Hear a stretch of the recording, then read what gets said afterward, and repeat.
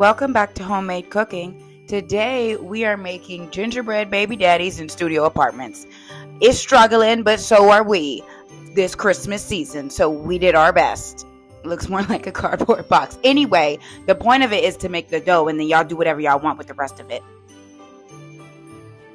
Alright, you're going to start with your dry ingredients. So that is 2 cups of flour, 1 tablespoon of baking powder, a handful of salt, and if you're intelligent, you're going to put in your pumpkin spice seasoning with ginger. So what I did was I dried fresh ginger in the oven, and then I put that in with my cinnamon and nutmeg.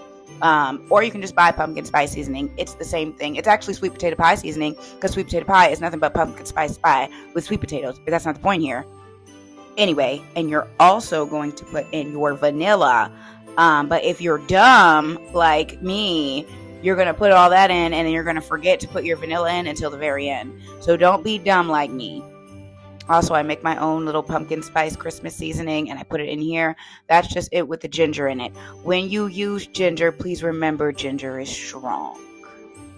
It's stronger than your baby daddy grip on that cell phone when you catch him cheating, I swear to God.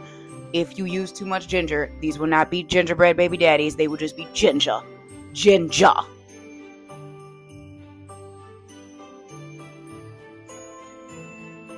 Please remember we're making Christmas magic cookies, or with everything I do, it's magic. So we only stir in clockwise directions if we're trying to gain something, counterclockwise if you're trying to lose something. If you can see, I carved something special in there.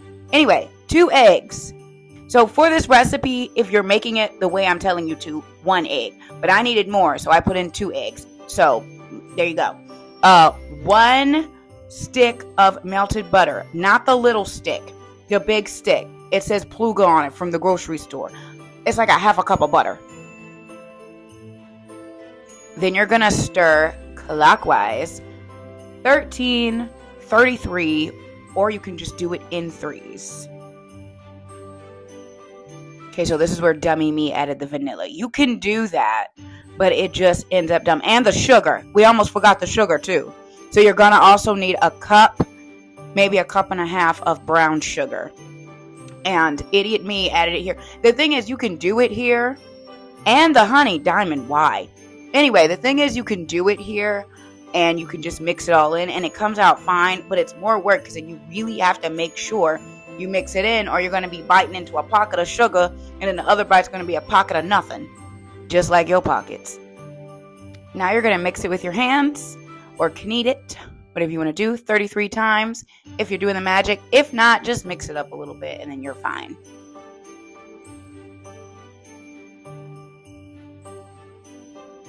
Transfer it to your parchment paper. Don't leave any in the bowl. You're going to need all of it if you're making houses and men.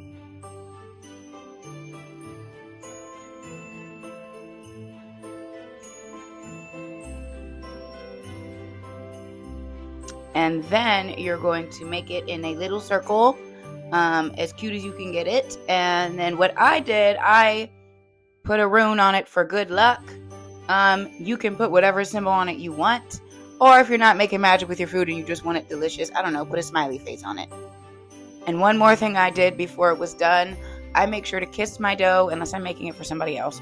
Or, and speak my words of whatever I want this thing to do for me into the dough, and then you blow on it.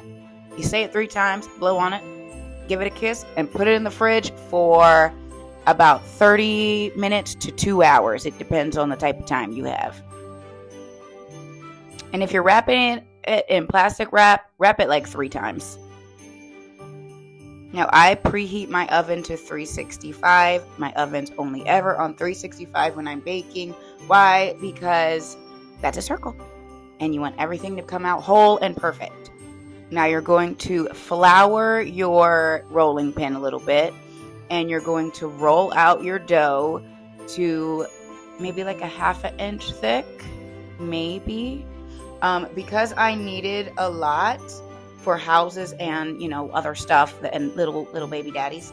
I cut it up and I rolled out 2 different types of pieces. So I measured the pan to it, ignore my crusty pan. and then I keep the parchment paper on it, because if you try to take it off, the whole thing will fall apart. So anyway, I measured it, and I slid it onto my pan, and then I stuck it in the oven for maybe 15 minutes max, like absolute max. Oh, Lord Jesus. Okay, these are for the little baby daddies and the little heart.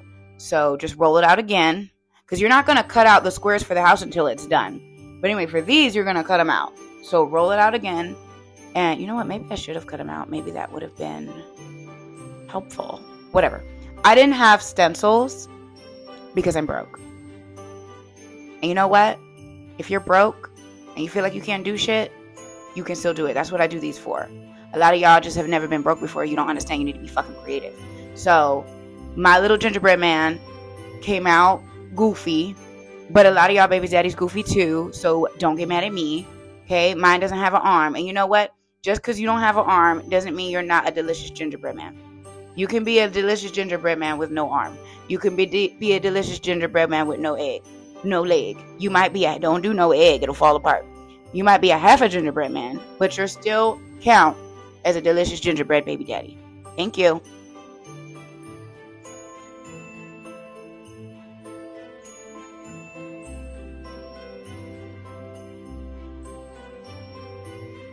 Honestly, he's just got one of them little arms. You know the ones, so I used to have this boy on my basketball team, and he had one little arm, and it was like elbow to the, like his hand didn't work, but he was the best motherfucking basketball player ever.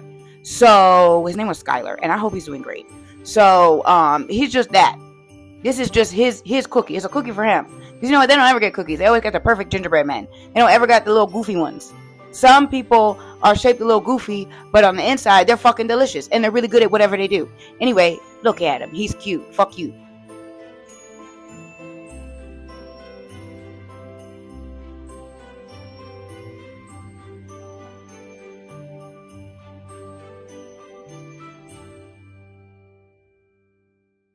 We also made a heart because I couldn't figure out what to do with the rest of the dough. So I made a heart. So all you're going to do is roll it out again. By the way, don't eat the raw cookie dough when you make it yourself. You will shit, throw up, and vomit everywhere. You will, for days, you will super salmonella yourself. And I've done that with chicken before. I didn't realize chickens come from eggs, and that's what is in this, is raw fucking eggs. So super salmonella is a hell of a thing to be getting when you're making gingerbread cookies. That's some bullshit. And here they are. Yes, he's a little crispy. You know what? That just means he got money. Okay, and his leg fell off, but that's okay because now he got disability money. And there's the studio apartment. Jesus Christ. Stay skinny.